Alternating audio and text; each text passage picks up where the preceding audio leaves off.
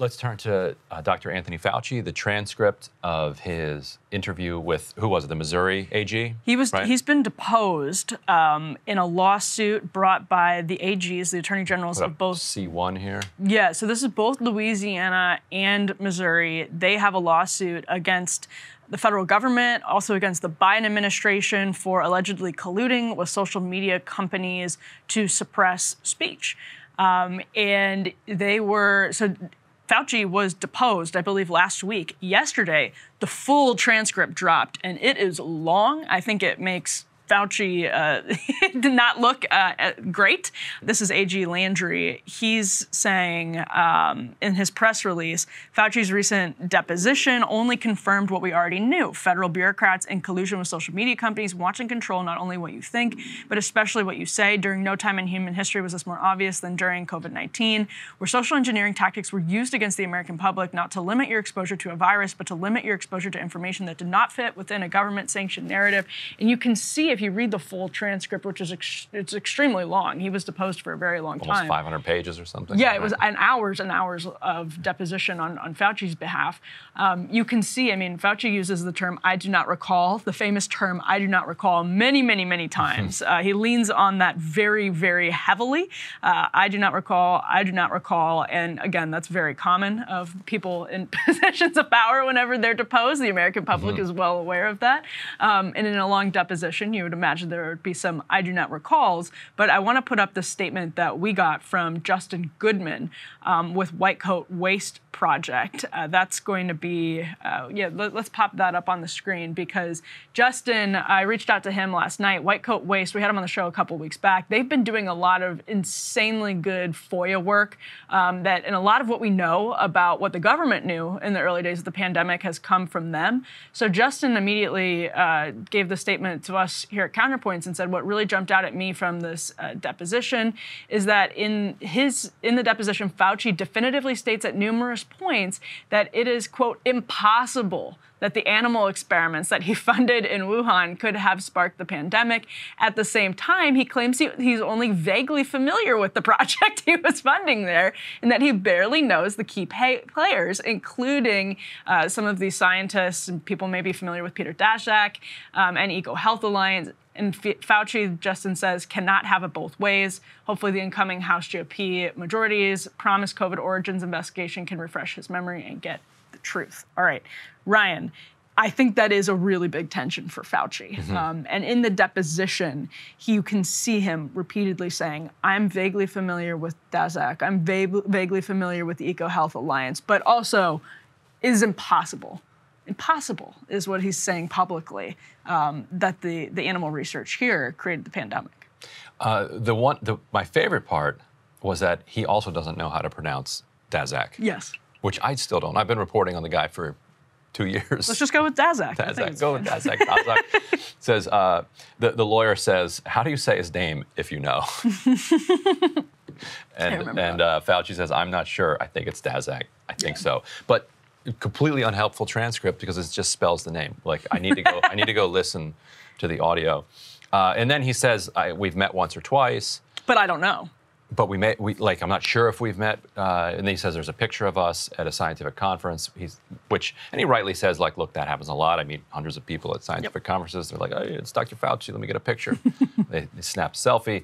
Years long later, they might start a pandemic. And then now all of a sudden you're getting blamed for the pandemic because this person snapped a selfie with you. But you're right that he consistently says, yes, it's true that NIAID funded EcoHealth Alliance, but this particular project, did we fund that particular one? What who knows? Well, and they also get into a ridiculous debate about gain of function, and this is something that you've covered a lot about Fauci and the medical establishment being very cagey about what the actual definition of gain of function is, because that might mean the grant that was given to EcoHealth Alliance, a government grant given to EcoHealth Alliance that would have had to have been approved by Fauci. And he's saying in this deposition, it wasn't at, he doesn't remember, but he doesn't think it was at his level. It may have been a deputy, that it came across their desk, not his desk, something to that effect.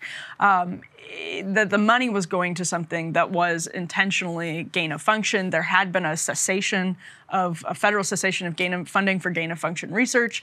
And he's basically concedes at one point in this deposition, one of the terms in the grant could mean amplifying the virus. Certainly could. Yeah. And so I'll just read a little tiny bit of that. The lawyer says, so you refer to conditions under which such research should be done when you're generating potentially dangerous viruses. It's like, right. First of all, is that kind of research generally referred to as gain of function research? And here, I'll just stops. Gain of function this is Fauci. Gain of function is a very potentially misleading terminology. Yes. And that was one of the reasons why several years ago, outside groups, not the NIH, made the determination that they would much more strictly define the guardrails of experiments that would require additional oversight, and did away with the terminology gain of function because it can often be very confusing and misleading. So read between the lines of what he's saying there. In order to stave off government regulation, these outside organizations said that they were going to self-regulate, that they were going to police themselves, put up their own guardrails, and also, by the way, they were going to get rid of this pesky term, gain of function, so that if somebody comes asking, like, are you doing gain of function research over here? Well, there is no such thing really as gain of function research, and we've put up all of these guardrails. Right. And this giant debate is happening between 2012, 2013, 2014. Obama, to his great credit, I wasn't even following this at the time, clearly got a very good briefing on this issue and was like, you know what, this looks dangerous. And he paused all gain of function research. Not long after the pause was lifted, I guess the Trump campaign comes in, Trump administration comes in, and Fauci, who has 40 years of bureaucratic knife fighting experience, is like, oh, cool, new administration, new rules, I can get this lifted. To get it lifted, a couple years later, we have a pandemic. That alone does not prove anything, but the timeline is frightening. That if what is alleged to have happened in the Wuhan lab did actually spark the pandemic, it only took a couple of years of this risky research. We're still doing it, and we're doing it at a much greater clip around the world at this point. We hosted a few months back, I think it was over the summer, a debate between someone at MIT and someone at Johns Hopkins on what gain of function is and if it's worth it. So that was a very clarifying conversation. So if folks are interested in that, they can check it out. That was back at the Hill. But it was fascinating to pit experts against each other, because this is a question experts disagree on. Now, I think most of the public is probably in our camp, Ryan. That's like, this is, no, right. Stop. Yes, please. And so, to Justin's point, the House GOP, now that we know they'll have the majority, McCarthy has said, he's told me, he's told other people, that he absolutely will be investigating the origins of COVID. I think, though, that this deposition, which is hours long, hundreds of pages long, is a great glimpse into what that's going to look like if they try to get Fauci to testify. I don't think he has any fear of testifying. That's why he goes on every different show that'll have him. People, he wants to talk to people. He's arrogant to the point where he thinks he can explain away, that he can basically talk through any of these questions.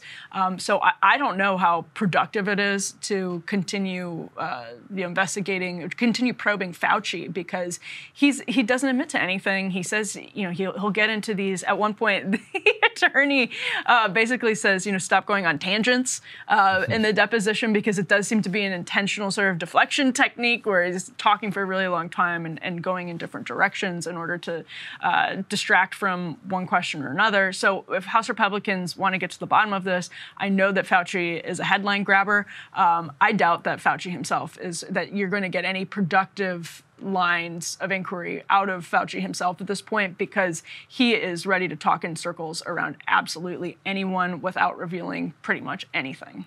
Right. Hey guys, ready or not, 2024 is fully upon us now, and Saagar and I have been brainstorming ways that we can really up our game for this critical election. Yeah, we rely on our premium subs to expand our coverage, to add staff, to upgrade the studio. We just want to give you the best independent coverage of this election, which is possible. So if you can help us out, become a premium subscriber today, breakingpoints.com, or the link is down here in the description video. It really means the world to us, and if you like what we're all about, this is the best possible way to keep us 100% independent, working only for you.